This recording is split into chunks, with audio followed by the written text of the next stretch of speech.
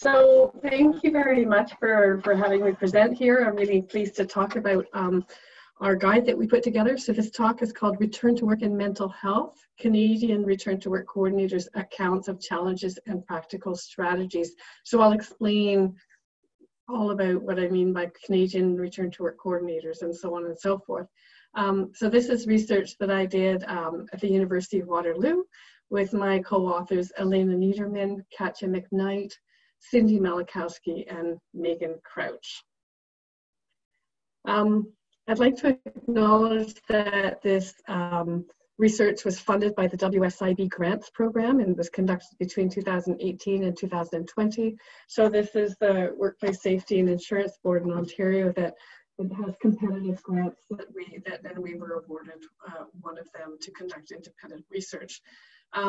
We had a stakeholder advisory committee that played a very important role in this research, helping us at the very beginning, thinking about this research project, thinking about our emerging results as they came out, and especially at the end, thinking through what the key messages were and how to develop this guide that I'm about to present to you. So you can see here that we had contributions from the Ontario Network of Injured Worker Groups, Workplace Safety and Insurance Board, from consultants such as Goen Consulting and Homewood Health, from Labour Union, the Ontario Public Service Employees Union, Insurers, Manulife, as well as Human Resources Professional Association consultants. So we had quite a wide, diverse group who were very, very strongly engaged in this study. So before I go any further, I'd like to talk about fitting mental health into return to work. So for any of you who are listening right now, if your main field is return to work, you'll know that return to work has tended to focus mostly on physical injury. And so, you know, it'll be how much can you lift, right? So when you're designing work accommodations, there's a functional abilities form that actually in our jurisdiction in Ontario asks, you know, how much weight can you lift? It's really not very well suited to mental health. And it's also, return to work tends to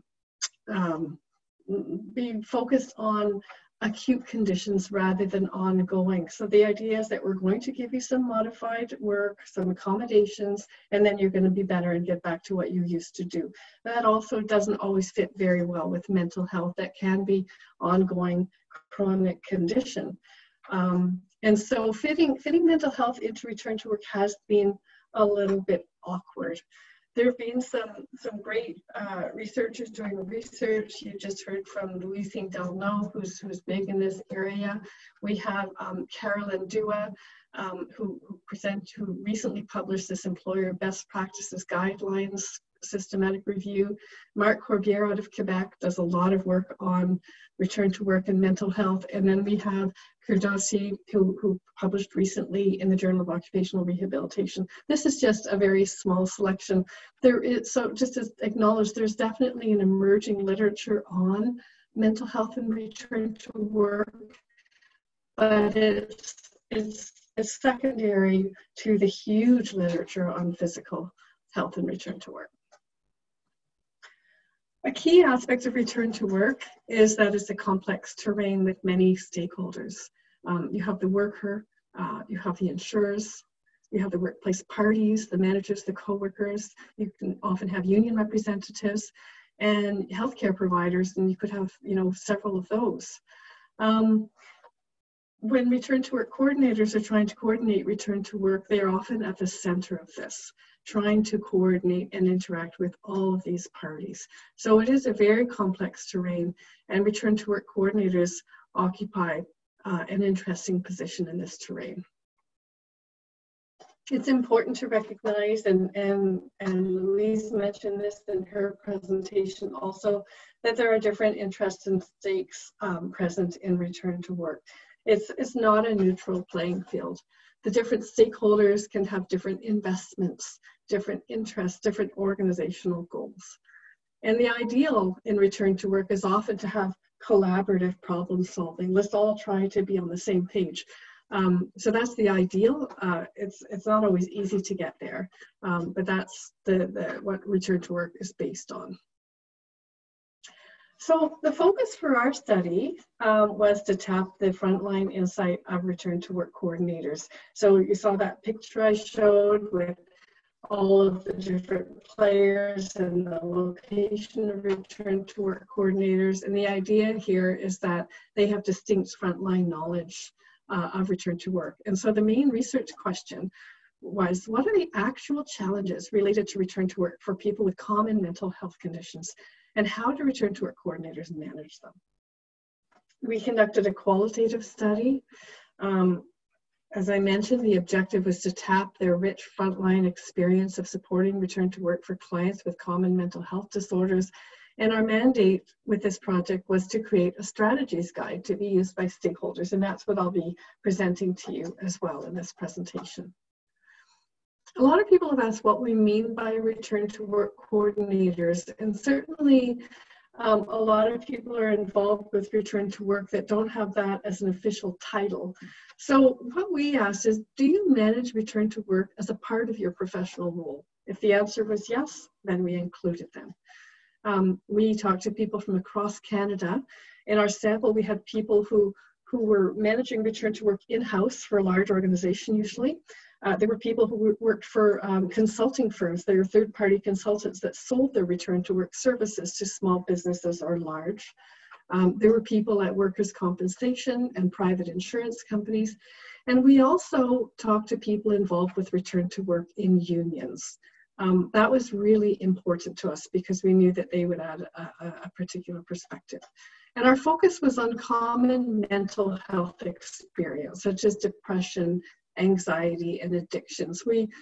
There's quite a bit of return to work research out there on the more severe mental health conditions and return to work, and we wanted to focus on the common mental health. We conducted a total of 47 semi-structured in-depth interviews in 2018. Each interview was approximately an hour in length, some a little bit more, some shorter, and every interview is transcribed verbatim. The people we spoke to all had experience of managing return to work for people with mental health conditions and also other health conditions.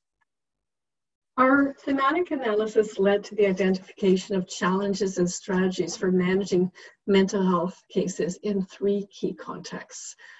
There's the work context that involves workplace parties, the health context that considers health and health care, and then the claims context, and that's the overall communication context about managing the absence and the claim. And this is what we came up with. These are the problems and strategies for managing mental health cases. So here you can see a picture of the cover of our guide that's called Roadblocks and Alternate Routes, Practical Strategies for Managing Mental Health and Return to Work. So the roadblocks are problems that the people in our study identified as preventing successful return to work. Alternate strategies were all of the different possible ways of managing these. So the content in this guide was created by these interviews that I described in our study. We went on to develop this guide, and it was validated at 2 different return to work coordinator workshops. The target audience for the guide is broad. Although we generated this guide based on return to work coordinators interviews, the idea is that what's in the guide is useful to quite a variety of different players, including employers, workers, union representatives, workers' compensation staff, healthcare providers, human resources professionals, insurers, legal representatives, and injured workers. And the goal of the guide is to help facilitators, any of these facilitators, to recognize complex issues related to return to work for individuals with mental health conditions, and to provide the experienced return to work coordinator strategies for supporting the optimal return to work for workers with common mental health conditions. Before I go any further, I want to share the guide's guiding concepts with you. And this was something that came out near the end of the study as we were having discussions with our stakeholder advisory committee, and we felt that it was important to pull out some of these values that we realized after putting the whole guide together were actually guiding, you know, the concept of the guide. And it's basically that unique challenges and opportunities exist with return to work and mental health. A challenge is that the concept of objective medical evidence is difficult to apply. This is something that's more common with physical health conditions where you might want to have an MRI or an X-ray, this sort of objective medical evidence. But with mental health, there are aspects of people's minds and lives that are difficult to measure. And it's important to keep in mind that DSM diagnoses are made through clinician interpretation of self-report instruments.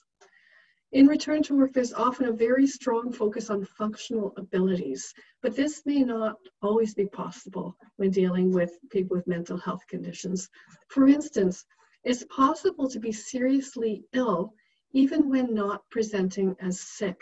So for instance, people might expect someone when they're ill to be lethargic and to not have a lot of energy, but it's possible to be quite ill with a mental health condition and to be engaged in intense social and physical activity.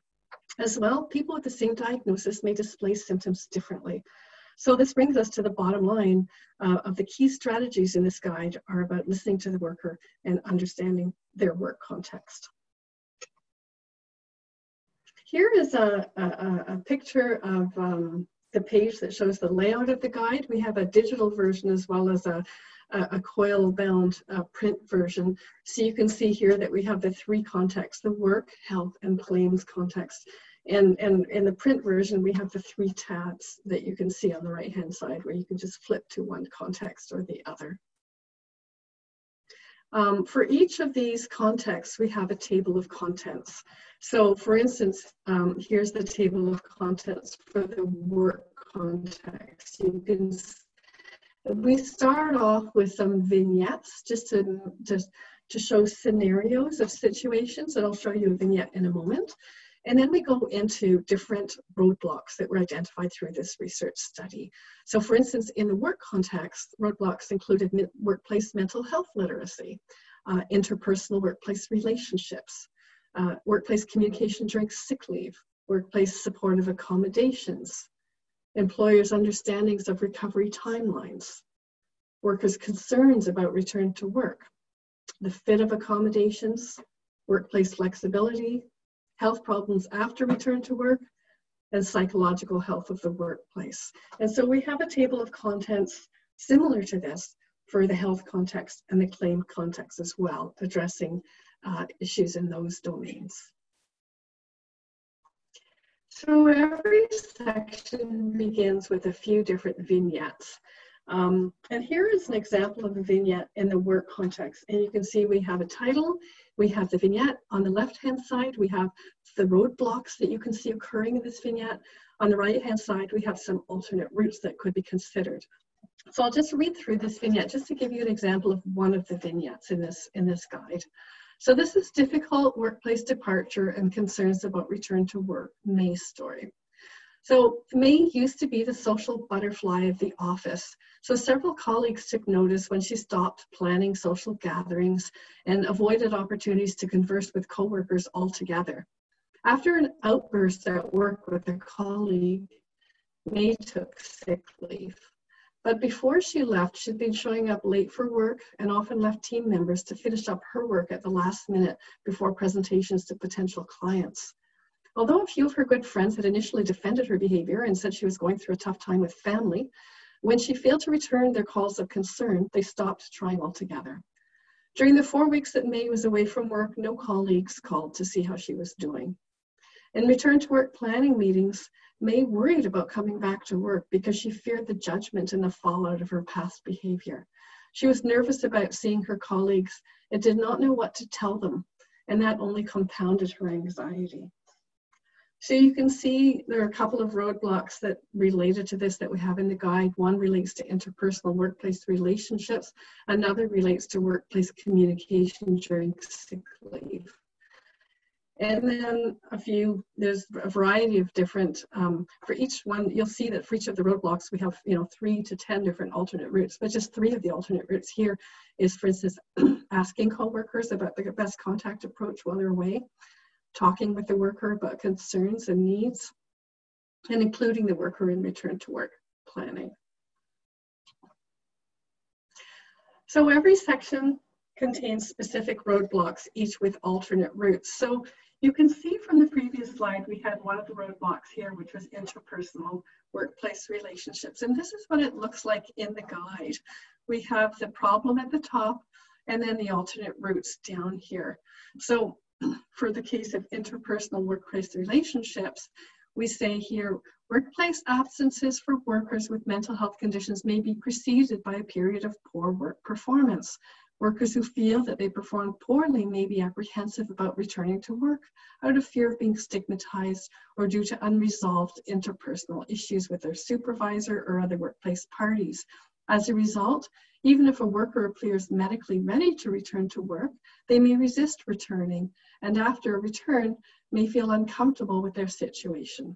And so there's various alternate routes, and I put, for this version, for this presentation, I've just highlighted some key words here. But for instance, talk with the worker about their concerns and needs. Look into the pre-sick leave departure situation and any resolved issues. Explain to coworkers that people need workplace support and it's important for them to be engaged in workplace activities. So this is just an example of one of the roadblocks and the alternate routes. What I'd like to do now is to discuss selected roadblocks from each section of the guide, just to give you a sense of what's in the guide.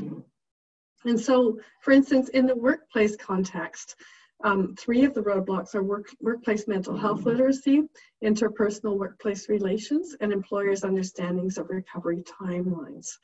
So with respect to workplace mental health literacy, the issue here is that before a worker leaves when developing a mental health problem, the performance may be inconsistent or not what it was before. And it's possible that people in the workplace, including the supervisors, may simply assume that the worker has lost their interest in this work. It's just not motivated to do well in this job anymore. So this roadblock addresses workplace parties and the challenges that they have sometimes understanding what mental health is.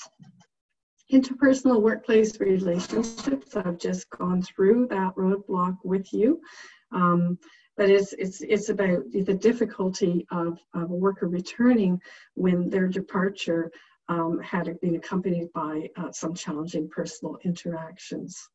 And then a third example of a roadblock in the workplace context is the employer's understanding of recovery timelines.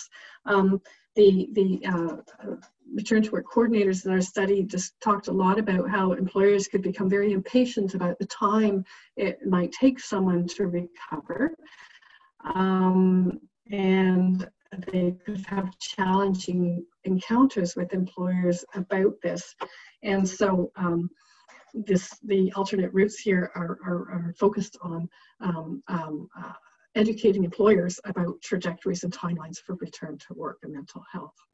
And this is just a sample of some alternate routes. They're not directly mapped onto the roadblocks that I just described, but just to give you a sense of some alternate routes that are brought forward in the work context, including asking the worker about their accommodation needs, providing tailored and detailed accommodation information to the worker, and checking in regularly. And a lot of this is echoes of what you just heard from Louise St-Arnaud's presentation, including worker representatives, if possible, in accommodation planning, being flexible and understanding when encountering roadblocks, and educating workplace parties about a healthy working environment.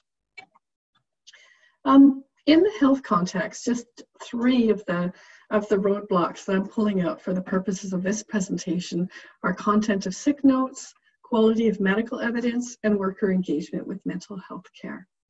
So content of sick notes is an issue that came up a lot. You may have a healthcare provider who provides a very brief sick note for the worker that doesn't really explain very much, while at the same time recommending quite an extended period of time off. The challenge with that is that it doesn't give other people involved with return to work very much to go on in terms of where to start planning and how accommodation might proceed. So the advice here is about, you know, how to ask for sick notes that provide enough information. Quality of medical evidence is another issue that comes up. There may be multiple healthcare provider reports in the case of someone who's on a mental health leave, and they might all seem to be contradictory, although it might just be the way that the healthcare providers are communicating and the vocabulary that is contradicting rather than the actual views of what the situation is. But there could be situations where a DSM diagnosis is not provided. And all of these can add up to insurers not supporting a claim. And so you have someone who is ill, who needs support, but the paperwork isn't going very well and their claim is not approved, which makes things even more difficult. So there's we talk about how to manage that situation. And then the third example is worker engagement with mental health care. Mental health is a very stigmatizing situation, and a lot of injuries can have mental and physical health combined. For instance, it's not uncommon to have a physical health problem and then to have mental health follow that. And workers may not want to engage with the mental health side of it. They may be focusing on the physical. And so this, because they want to avoid the stigma associated with mental health conditions. And so this is a roadblock where we talk about how to talk about mental health, how to make people feel more comfortable about mental health. And just some general alternate routes related to health context, or listening to workers' description of their needs, including their triggers or exposure. Providing healthcare providers with a proposed job accommodation plan. So the worker could go to their healthcare provider with something from the workplace that gives the healthcare provider something to work with. Encouraging the maintenance of healthcare supports during the return to work period. Often it may be that a worker returns to work when they feel better, and that might be when they're ending their medication use or ending their counseling, and yet when return to work begins, some new challenges can come back again. And so there was a lot of talk about just extending healthcare supports, at least during the initial return to work period. And then considering ways to manage healthcare financial and accessibility issues. And this is the challenge where it can take a very long time to see a mental health specialist, such as a psychiatrist, because of waiting lists. Yet at the same time, in most jurisdictions in Canada, if you want to have other types of support, such as psychological, there's a cost to it. And so the advice in this one is about how to try to look at the bigger picture and see if, for instance, the work organization might want to help with this financial issue.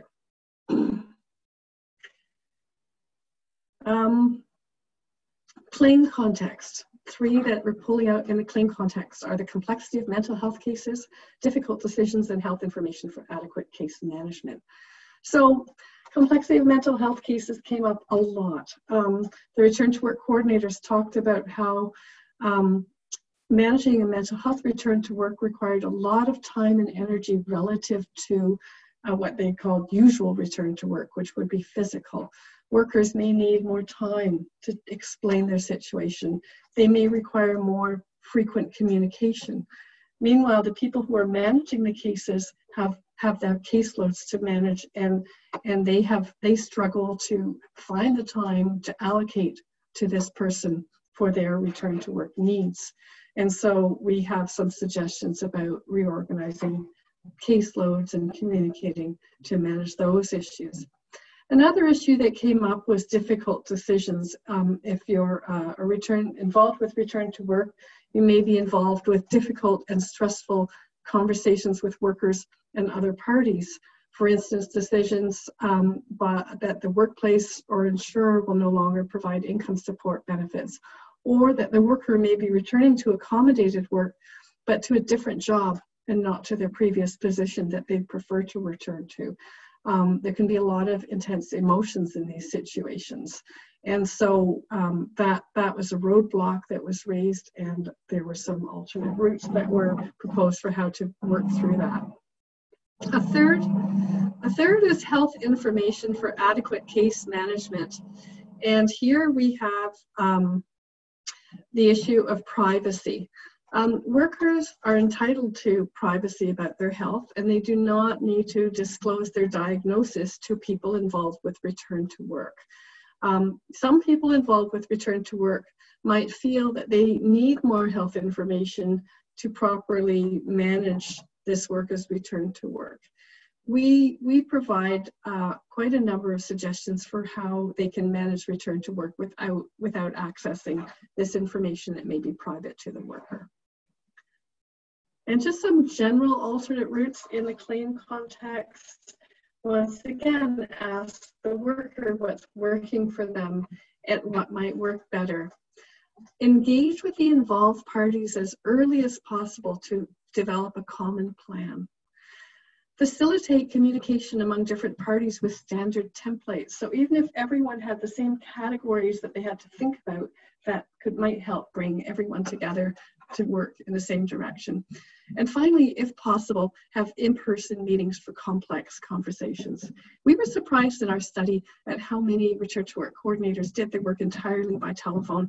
And we understand that there are geographic constraints, but the ones who did have in-person meetings with their clients talked about the value of that as well, especially in complex situations. So if you're interested in the guide, this is where to download it in that hyperlink highlighted in yellow.